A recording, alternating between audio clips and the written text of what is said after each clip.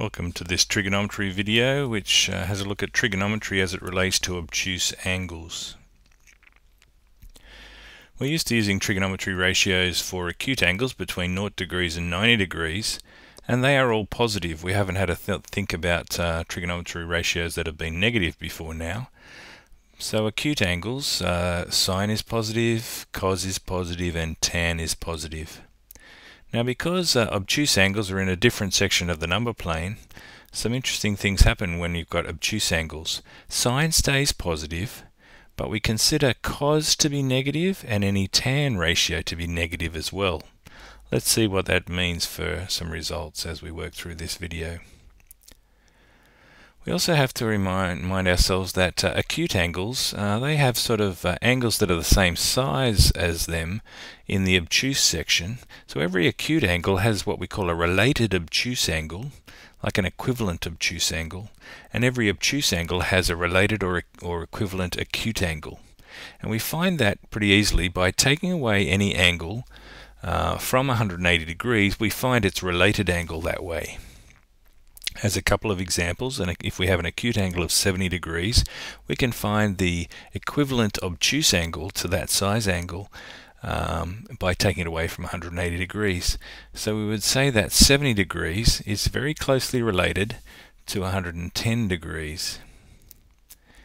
So 70 degrees, let me just circle those two. 70 degrees is really closely related to 110 degrees. I could show you on a diagram, but haven't really got the time, sorry.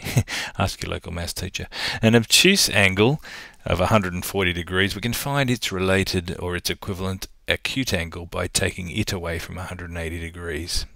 So we get 40 degrees there. So an obtuse angle of 140 degrees has a related acute angle of 40 degrees. So anytime we've got any angle really that's acute or obtuse, we can find the equivalent opposite style angle by taking it away from 180.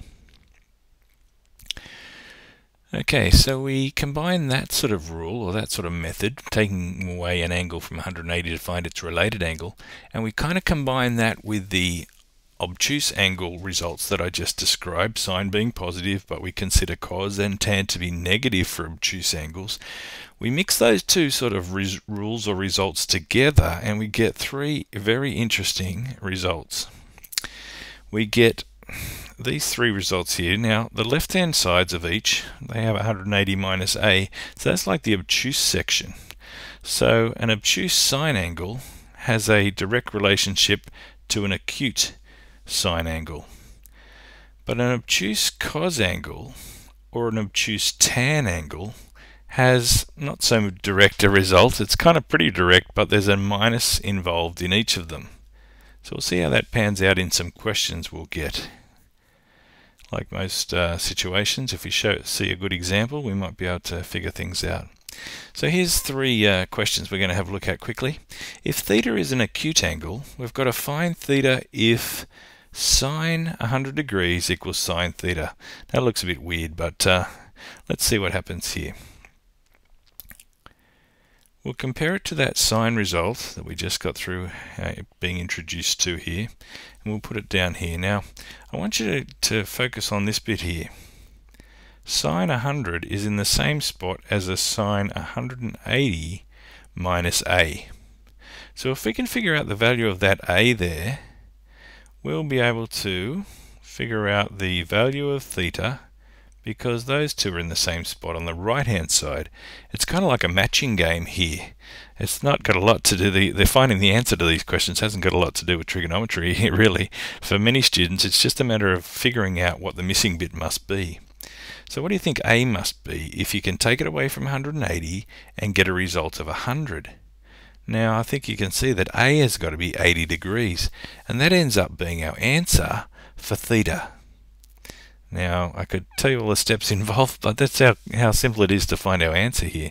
If we figure out the value of a from the left-hand side, that'll be the same value on the right-hand side for wherever you see an a as well. So you can see that a must be 80. So a is in the theta position on the right-hand side there, so theta must in the end be 80. So we got 80 for our answer here, and that was the same value as the missing bit up here when we compared 100 and 180 minus a. Sounds complicated, but we don't have to actually think about it that much. We're just matching up some results on the left-hand side and the right-hand side. Let's have another look at it. Let's have another example here. This one using the cos result here. Now we'll have to factor in that minus, but our the question has a minus in it as well, so we won't really have to think about that much differently. We're going to be using that cos result. I've just brought it down here to show you. Let's have a look at this section here. 180 minus something equals 110. Now it's really, the answer is just the difference between 180 and 110. I think you'll see that that would have to be 70 in there. Let's see how that pans out. Yep, it'd have to be 70 there to match it up with 110. And that ends up meaning that theta will equal that angle. This and this are equal to each other. So we can go pretty much straight to our answer down there and say that theta will equal 70 degrees. Now there's three lines of working there, but in the end, once you find that A bit there, the missing A bit, when you relate these two bits together, that ends up being our answer. Let's see if it pans out for the tan example over here. We have tan 120 equals minus tan theta. Let's compare it to the tan result from above that we're using for obtuse angles. Let's have a look at this bit again that I'm encouraging you to have a look at here. Have a look at the difference between 180 and 20 here. Sorry, 180 and 120. And that gets you your answer straight away. Let's pan down to the bottom. Theta equals 60. So the shortcut here in each of these questions is to take 180 and subtract that 120 and you'll get straight to your answer. So I'm not saying don't use the rule, but there's a bit of a pattern here that we can go straight to for our answer if we're sure that our question matches up with the correct result above it. Okay, hope that helps. It's a bit complicated, but if you look at the right spot there, you should be straight to your answer. Okay, every now and again they want us to find an obtuse angle solution. Our answer needs to be in the form of an obtuse angle. Often it involves an acute angle as well. Step one will be to find the acute angle, and we can find the equivalent obtuse angle by taking it away from 180. Let's remember that off to the side there. Let's see an example. Sine theta equals 0.62. Now I think you'll find from your previous trig work that when you're finding, you'll remember that when you're finding theta or an angle, you have to press shift sine, cos or tan. So we'll press shift sine 0.62 into the calculator, then press equals. That'll give us an acute theta, a normal answer of 38 point something degrees.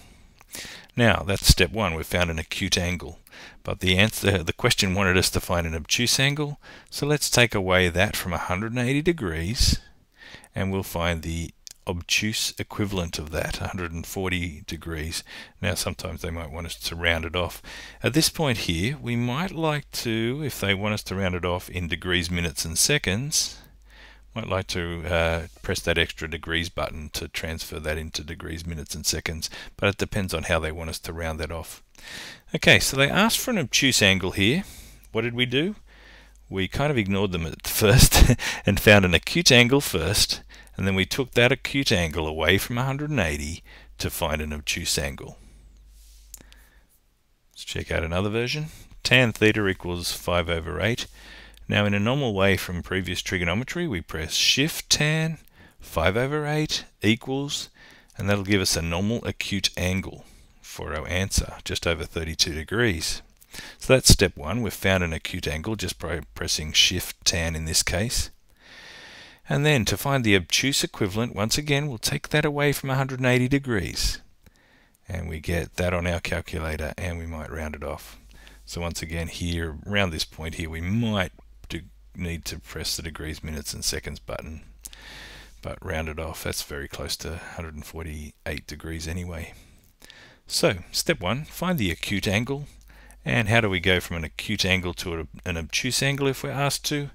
Take our acute angle away from 180 to find the equivalent obtuse angle. Now, a quirky thing happens with sine ratios, because you notice earlier in the video that we said that sine was positive in the acute section, which all of the ratios are positive in that section, but sine was the only one of the three ratios that was positive for obtuse angles as well. So in some questions we actually get two possible answers, especially sine questions here.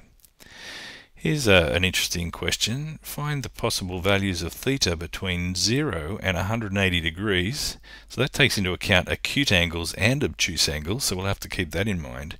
If sine theta, and they've given us a result here, sine theta equals 0.4619. We'd find an angle by pressing, can you remember, shift sine, and typing that 0.4619 in and pressing equals. We get a normal answer there of 27.5 degrees, roughly. But we'll have to remember that this question is asking us for not just an acute answer, but an obtuse answer is also possible as well, because that positive result for sine can apply to acute angles and obtuse angles.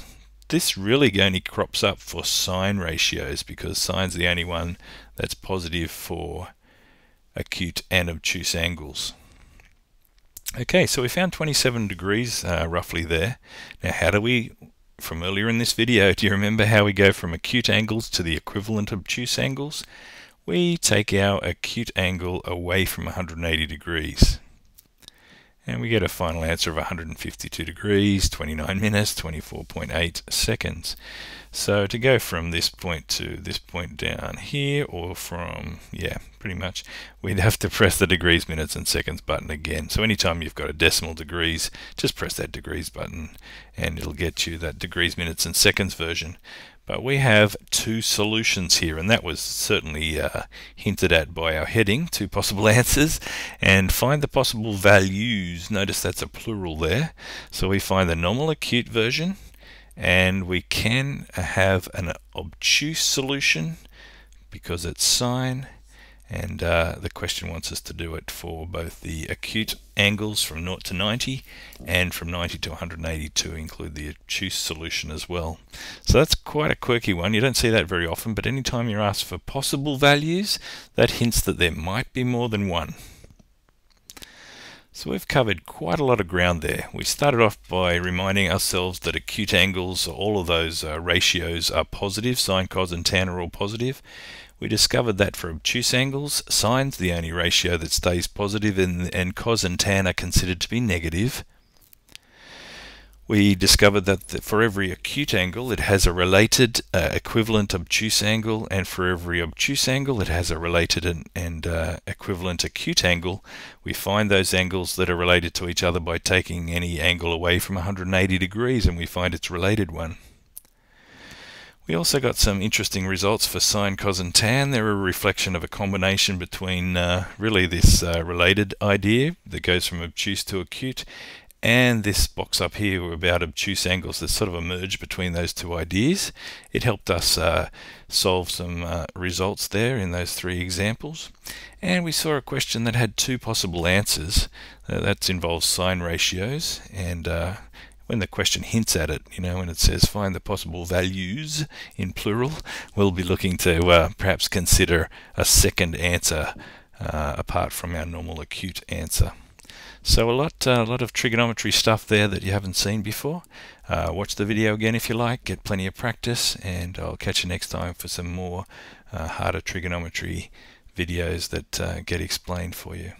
So I hope you enjoyed that, and for any of your maths needs, peterblakemaths.com, and we'll see you next time for some more videos. Bye bye.